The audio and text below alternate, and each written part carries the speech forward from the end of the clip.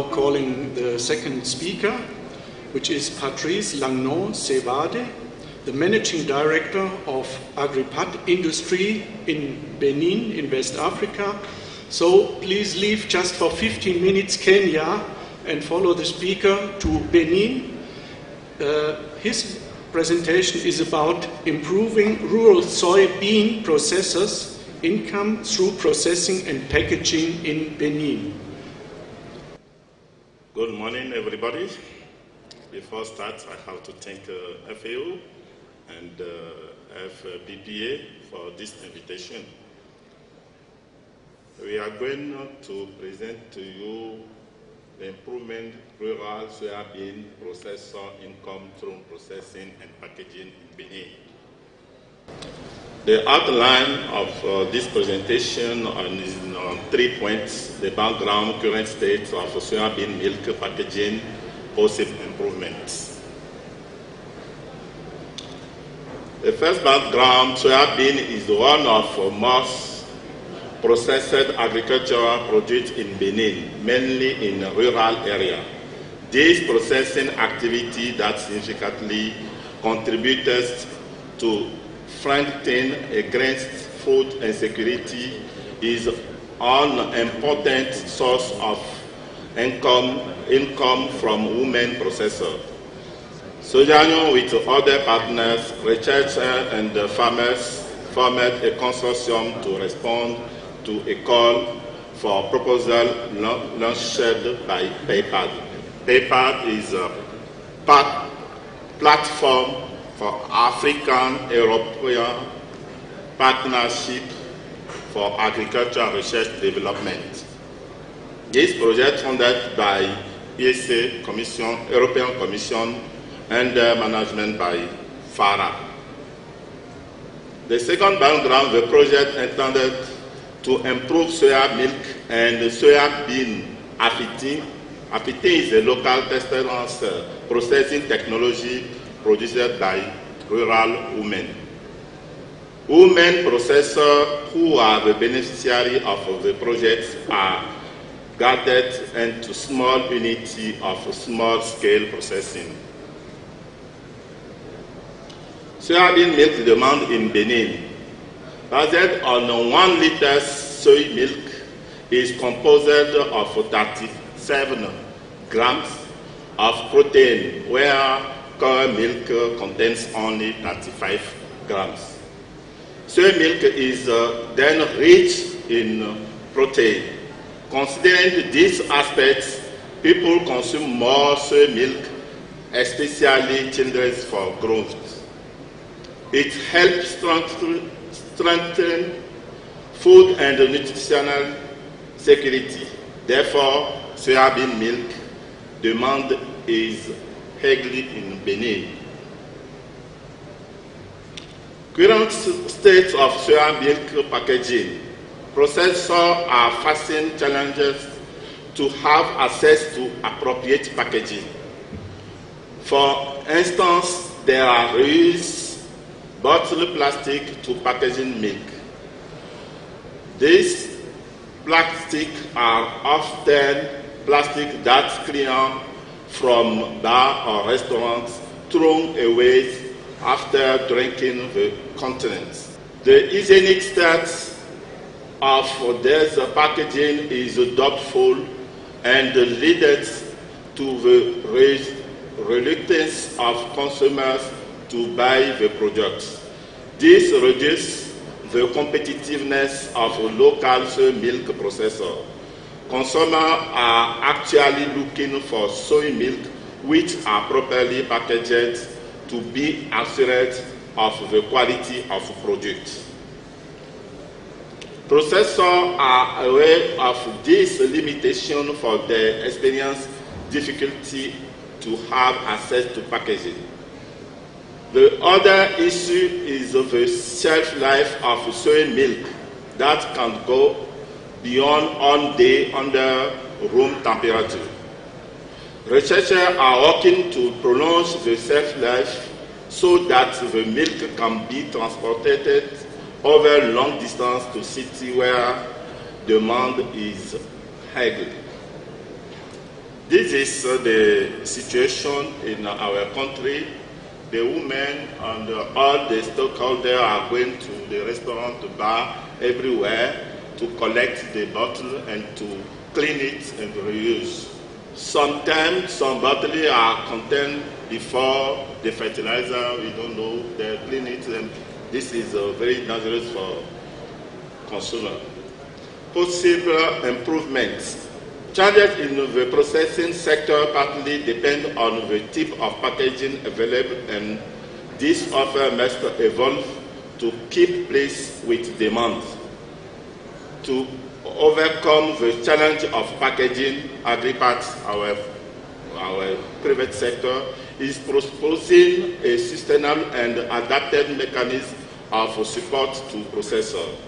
This consists in creating and strengthening business linkage between processor and packaging manufacturer.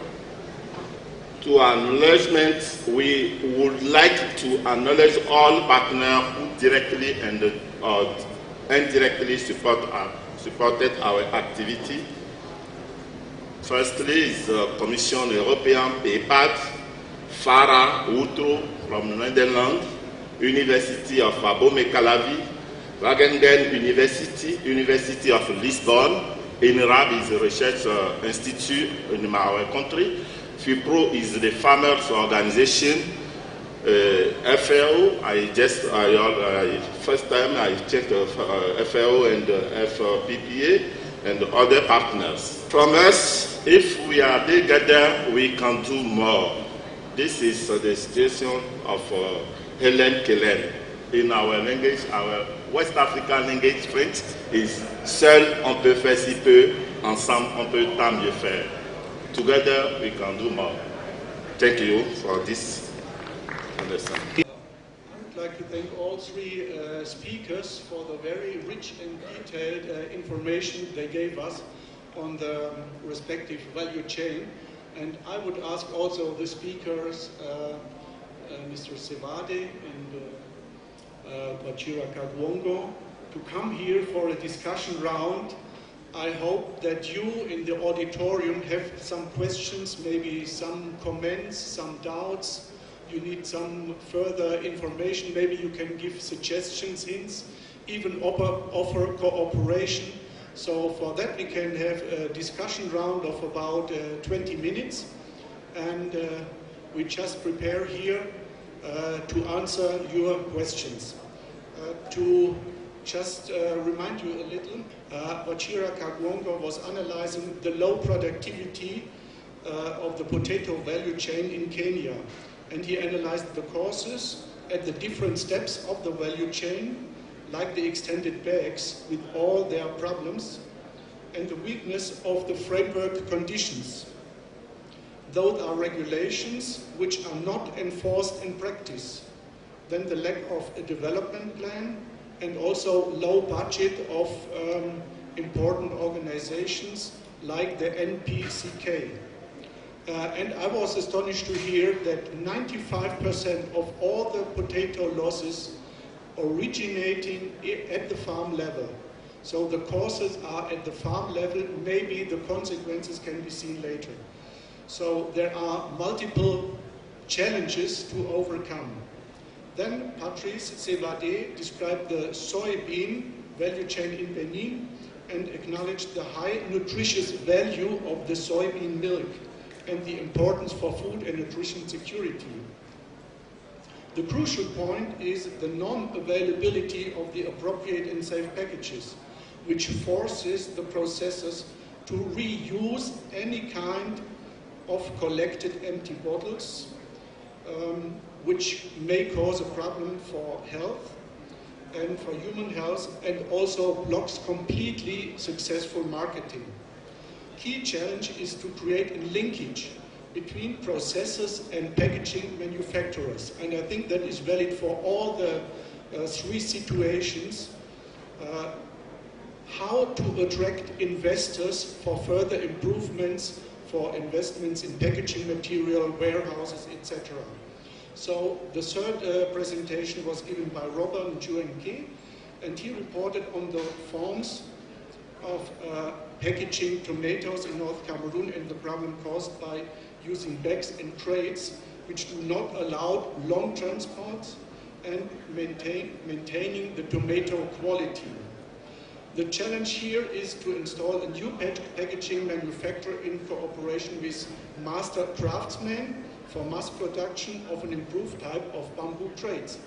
However, as we have seen, this needs in consequence a master plan of conserving bamboo and even replanting bamboo based on the acceptance of the community. So that was it about so far, and now please, we are very eager and interested to get your questions and comments. Thank you so far. First of all, thank you for your presentation. I recognize the conservatism of our farmers. But way back, late 1960s, early 1970s, milk production had similar challenges of standardization. And governments went full strength and actually standardized. So we're talking about mils and liters, and maybe sometimes the kilograms. What is the problem? Why are we still having these challenges with our potato farmers, our banana farmers, where no one really knows exactly what weights we are dealing with? Is it possible that the NCCK can move to regulate the weights and therefore give some kind of guideline to the packaging people, the packaging industry? We face similar problems in Uganda, where you come from, and I would like to learn from you. Thank you.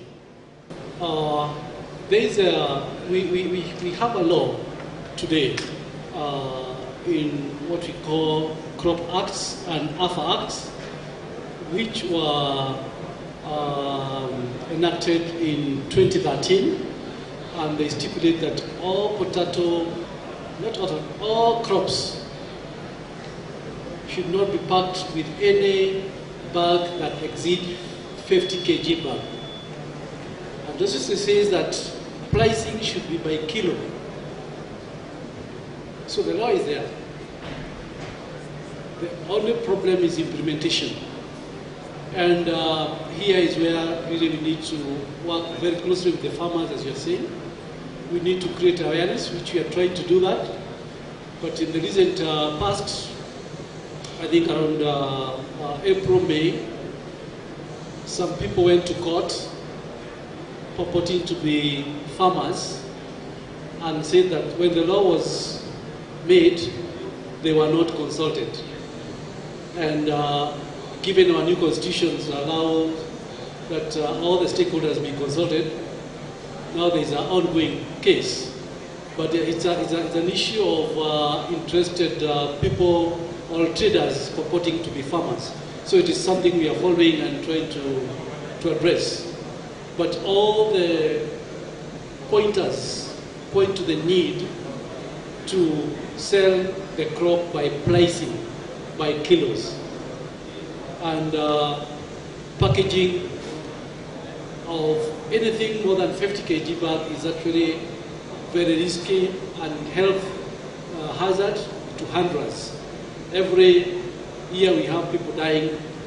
Young people break their bones, and sometimes they have to take drugs to be able to handle those heavy weights. Also, international labor law requires that no human being should carry more than 50 kg bag. We have East and Central African standards.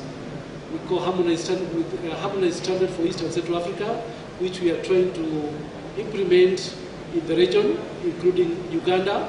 And I have worked with people from Uganda, that is Kazadi, and also MIFE, trying to come up with these standards to implement them. So the law is there, it's a matter of implementing it and making sure that few people do not take advantage of the value chain. Thank you.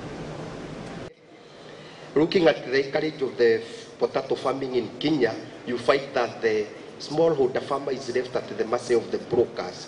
They cannot access the market as individuals. So I'm wondering why the government itself cannot create a policy where the farmers, the smallholder farmers, can be brought under one forum where they can access the market they have a market linkage. They have a broker there in the market where they can take their products without being misused by the brokers. The other issue is the type of transport mode that we use in Kenya. A lorry is used to carry factory waste. The second day it's taken to the farmer. It carries potatoes to the market. It is filled with carcinogenic materials. The potatoes are left at the masses of the consumers. So we end up consuming potatoes which are poisoned. Yet the government has not created a policy that can assist us. The other issue is the issue of the linkage, the artificial surface. We do not have people who are supposed to, the extension surface is poor. We don't people who are there to assist the smallholder farmers. They are left at the masses of maybe the pesticide companies. They come with this product, they say it is nice, the other one this and this. And out of that, we end up finding that the production of the potato in Kenya is hampered. It goes downwards instead of getting up. Another issue is the issue of packaging. We find the potatoes being packaged in gunny bags, which are bought from second-hand dealers. Initially, they had carried a chemical or something that is not worth being mixed with food, and they end up at the mercy of the farmer who packs the product and take it to the market. And out of that, once again, we find poisoned potatoes reaching at the home of the farmer. Finally, we have subsidies which are given by the government to tea farmers. The potato farmers have been neglected, and that is one issue which has really hampered high production of potato farming in Kenya. All these issues I've talked about revolves around the policy framework. What is the government doing? What is the organization that Mr. Wachira is working for doing to ensure that those policy frameworks are put in place and they work very well? Thank you so much. Thank you very much for those questions, which are quite relevant, and they are actually in the minds of many small-scale farmers and most of us. About small-scale farmers being left out, first I would like to tell you, National Potato Council is not a government institution. It is a PPP, public-private partnership, which brings all the stakeholders together from production, where potato production, seed production, processors. We are supposed even to work with the traders and all researchers and all others. Anybody doing any business in potatoes is a member, or we can work with them. But we have a farmer organization, Apex one, called Kenapofa, which is supposed to have membership all over the country in all potato producing counties, but it has had its challenges in terms of financial support. Our facilitator mentioned about that because we have a challenge in supporting potato subsector. I mentioned at the beginning that potato has not had enough support, even if it comes second to maize. Maize has had a lot of policy support, a lot of institutional support, a lot of expertise support, and with all that, it has only contributed about 120 billion to the country. Potato, without a lot of support, contribute 50 billion. You can imagine if you have been supporting potato for the last 20, 30 years, where we'll be. So, we have been pushing the government to have potato policy. Also, we have lobbied, and the government has started giving potato money in terms of supporting institutions. And also, the government produced this public notice of packaging. It was meant for all the crops, but it is the potato industry, it is National Potato Council and others in the industry who pushed for it. And we have been meeting and following the issue of packaging together. So we are pushing on the legal framework for potato. And we are lobbying, we are talking, and we have also joined KEPSA. KEPSA is Kenya Private Sector Alliance, through which we are lobbying. We have formed another institute, another organization called Agricultural Council for Kenya, again, where we are supposed to be meeting the president and ministry to discuss agricultural issues. And one of the items there is budget for agriculture, because at national level and at county level, agriculture is not being supported adequately. It is getting more less than 3%, and with that we can't do a lot. So we are actually working on that in terms of lobbying. You have also mentioned about a very pertinent issue of packaging, which are not standardized, and even transporters using trucks and bags that have been used in carrying other poisonous chemicals and all these. And actually, that is something we are discussing. We had a discussion last week in terms of standardizing the packaging bag for potatoes, meant to meet a few manufacturers of bags, so that we have a standard one and the stakeholders, so that we prescribe. What is happening is that when we say that the bag should not be more than 50 kg bag, traders are looking for those bags, like the ones that carry brand, written 50 kg bag, 50 kg.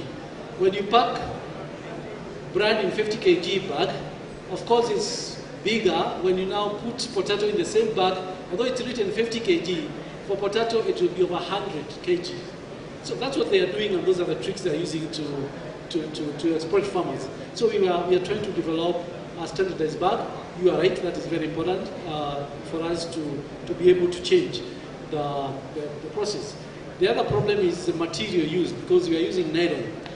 And nylon kind of does not allow potatoes to breathe, and therefore whatever was rotten increases to rot, because farmers do not sort, farmers do not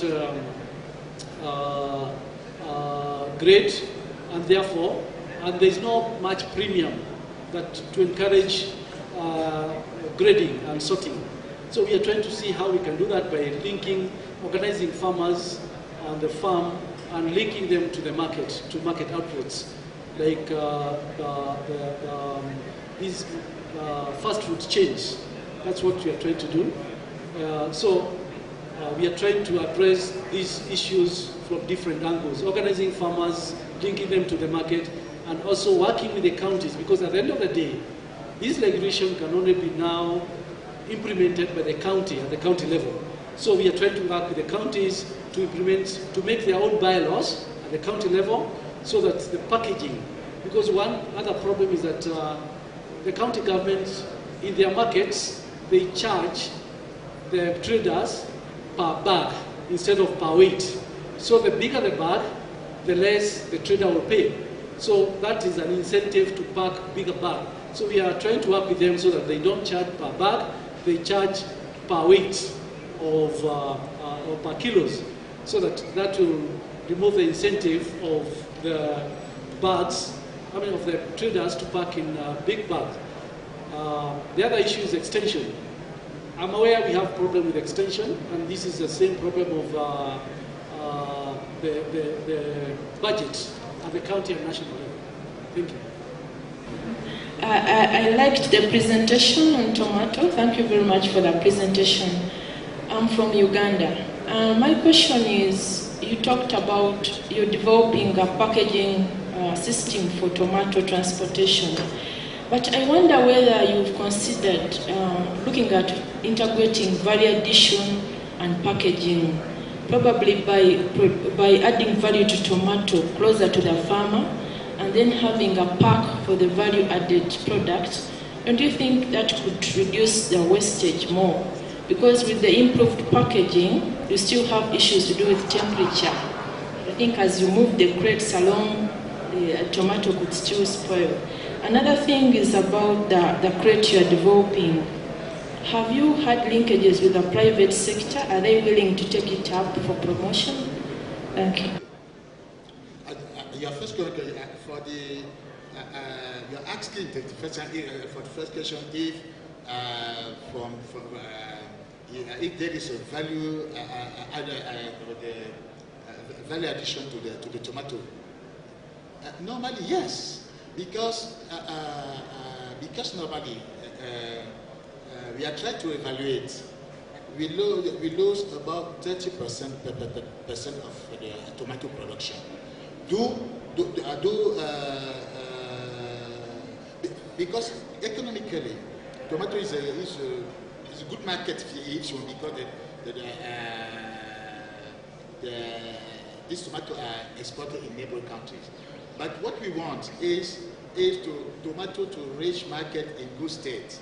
In this case, this added value will be certain. But by the time tomato does not reach market in good condition, the producer have to bargain it. That's what they are asking to have a way to bring it. They have been asking two things, even politically. Good routes, and because we don't have good routes, they say why not good packaging? That problem. But concerning the second question, is there an investor for this? I don't know. You know, I mean, we are not thought about that because since we are working with small craftsmen,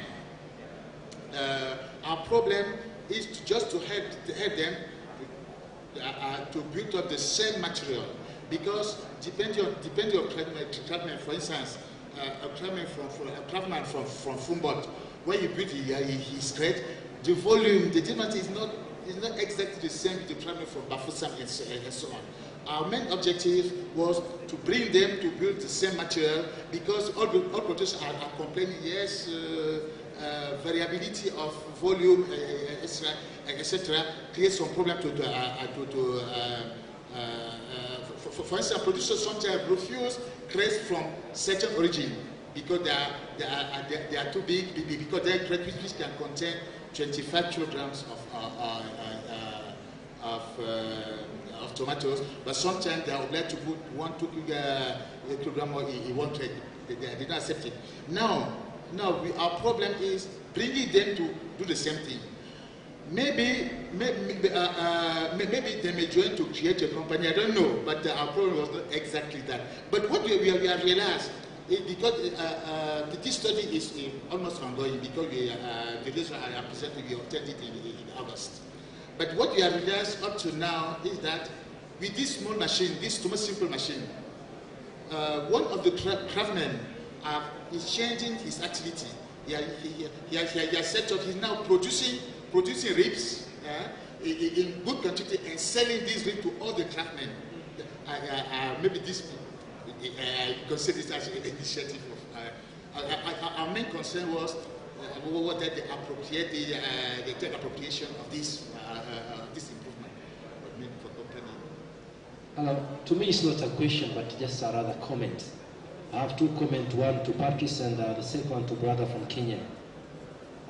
From technical point of view, as a food scientist, I would advise Brother Patrick that instead of focusing on producing a soy milk, which I'm quite sure will face a problem of the storage, why don't you think of producing what we call soy meat, which is a bit easier to preserve it?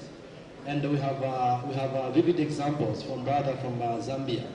They are producing soy meat and they are doing it quite well. So I wish to tell you that while we are focusing on soy milk, also you should have a plan B on focusing on soy meat, which I'm quite sure could be something useful to you. The second one is to brother from Kenya. I really appreciate your presentation, but what I realize is that something is missing from the physical damaged potatoes. The problem you're facing is similar to us in Tanzania. Where some of the part we grow a lot of potatoes, and we had a lot of physical damaged potato. What we're trying to do now is to produce a value-added product from a physical damaged potato. We are trying to dry them, and instead of bringing to the market as the way it is, we are trying to bring them in a formulated product, like a cake, like what, by formulating a product which contains other ingredients that will support even the nutritional composition of the potatoes. So to me, I think it's another room for you to think about it. If you could have some processors who try to produce a value-added product that could really suit the market of our days, because people now are very busy. Instead of eating what you call those boiled potatoes, people want to eat something else. So it's your time to think about it, brother. Thank you. Thank you for this comment about soya meat, soya cheese. In Benin, we have produced many under projects on soya bean, maybe 132 under projects we are getting. And soya flour, cheese, meat, milk, and other under production. Because of this presentation, we are targeted to milk, because we need packaging for the milk. Thank you for this this information you have given to us. Thank you. Okay. Thank you for your big interest in the auditorium, ladies and gentlemen. Time does not allow any more questions, so I would like to suggest that some of you sit together during the next break with our resource persons here, and maybe you can further discuss and elaborate solutions and maybe investments, because we have now to go on in the program. But I would like to thank and to express my deep thanks to the 3 resource persons we had in this session so far. And I think you should give them, or we all should give them, a great clap.